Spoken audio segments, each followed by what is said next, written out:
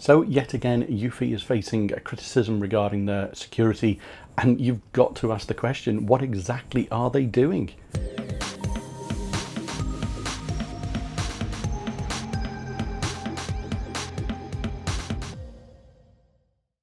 Hey everyone, and welcome to a new video on Bite of Geek. Today I'm taking a look into a Eufy security / data issue that's come to light. Somebody commented about this on one of my Eufy videos. Was I aware of this? It's a really recent issue that's come to light, and basically it's a guy called Paul Moore. He's gone and he's a kind of like a security researcher, analyst, consultant type person. He's gone and bought himself a Eufy doorbell, and he's discovered some kind of like leaking of personal information, I guess, is one way of explaining this, against what Eufy actually promotes as part of their devices. So what exactly is the issue? Well, basically what Paul has gone and found, and obviously you can go and watch his video. It is quite a technical thing. Lots of tools being used there, to help kind of like prove this point and everything. But it is a good watch. But basically, what seems to be happening is that when Eufy, records a clip, somebody presses your doorbell, it will take a photograph, as those users of the doorbells probably are aware. It will take a photograph of whoever is at the door, and it sends it up to the cloud. Eufy uses AWS as their cloud services, and it sends it up there for the storage. So it also takes a bit of a pre-image as well, so a kind of like an image before that, which is a bit worrying why it's needing to do that, but it sends that up as well. These images are completely unencrypted. They are effectively tagged to identify the user as well, which is even more worrying. And as you'll see in Paul's video, the URL is basically based off of your serial number for your doorbell or your Eufy device. So it's, even though it's got some random parameters there, these are things which are quite easily reversible. They're using relatively weak encryption. I think somebody's actually been able to find one of the encryption keys for it as well. So if you bought a Eufy doorbell, or Eufy products, you see on the packaging military grade encryption, local storage, all that kind of stuff. And basically that's a load of rubbish. So they've been found out.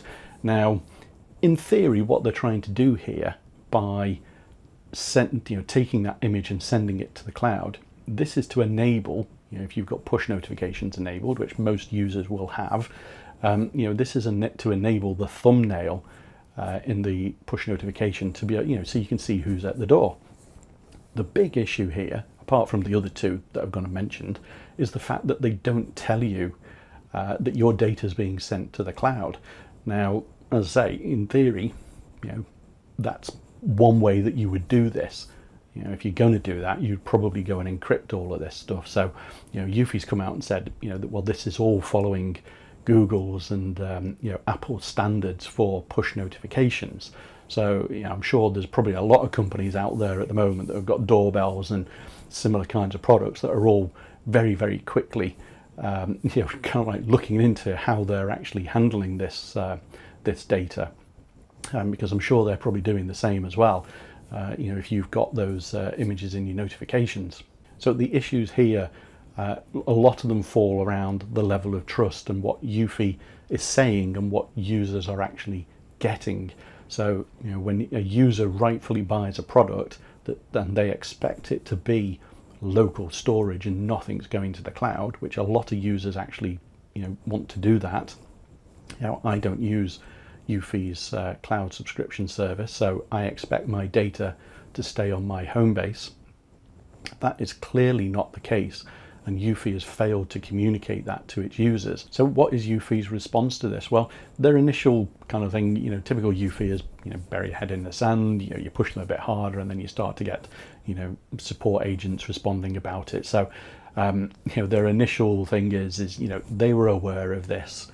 and you know, they're going to, you know, utilize Homebase 3 local storage, you know, as some kind of solution for this. So yeah, screw you Homebase 2 users, because you don't matter and you can buy a new Homebase 3. Yeah, not great, Eufy. You know, come up with a different solution. You know, they've gone and pushed out, you know, obviously via their legal department, you know, we're following all the Apple's and Google's guidelines for doing push notifications and the way that's working. You know, everything's encrypted, you know, you have to be a logged in user and all that kind of stuff, which clearly, you know, it's been proven you don't have to. You know, they've also said, you know, we're going to reword the wording in the application to make it clearer that some of your data is going to get pushed into the cloud to enable or facilitate functionality in the application. Hopefully, you know, they won't cock that up and will actually give the users, you know, the ability to decline that and not just have an OK button in the application. But, you know, it is a worrying trend for Eufy. I think, you know, they've had lots of security issues, and you know, for me, this next one that Paul has gone and found, which he's not demonstrated, you know, reproduction steps on this, but he has tweeted about this, is that he has been able to remotely view and play footage off of Eufy devices via VLC player. Now, you know, I'm assuming he's not giving reproduction steps on that because he's giving Eufy the opportunity to actually go and correct that, because, you know, those of you who have had Eufy devices for a few years will recall the fiasco not so long ago where Eufy devices had a similar kind of thing. You know, people were able to view other people's footage, which Eufy did fix. But, you know, as I say, this is a worrying trend. You know, they're not taking security seriously, despite what they go and put on their packaging, despite what they say on their website. You know, I think at this moment in time, you know, I just get the feeling that people have lost faith in Eufy, and you know, effectively these are just toys. You know, that's what they're becoming. You know, I don't see, you know, all these other manufacturers, you know, with all these other security issues and things like that. You know, yes, they have their own issues, you know, quality issues and things like that, but security seems to be a real problem with Eufy.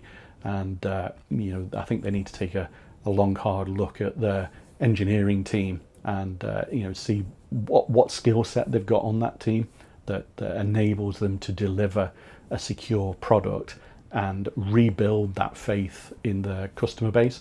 You know, they make good products, but unfortunately they have appalling communication and a complete lack of direction in terms of how security should be done. So, you know, I still use the Eufy doorbell. I don't use any of their cameras anymore. I've moved on to another manufacturer. Will I change from the doorbell? Well, you know, I'm certainly going to have a look at what's available in the marketplace. Obviously, last time I looked at doorbells, you know, the range isn't that great. Eufy was the major player, I would say, for features and price and functionality, all that kind of stuff. You know, I guess, you know, it's your own personal choice on this. You know, on the grand scheme of things, you might just think, well, you know, I'm not particularly fussed about that. You know, it's just a doorbell, and, you know, I'm not bothered, you know, what's going up into the cloud. Maybe you already use the cloud already.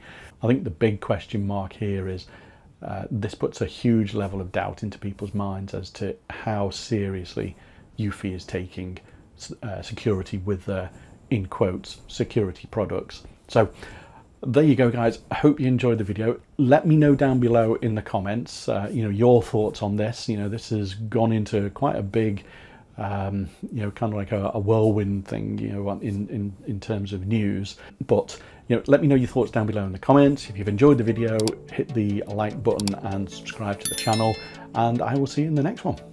Bye for now.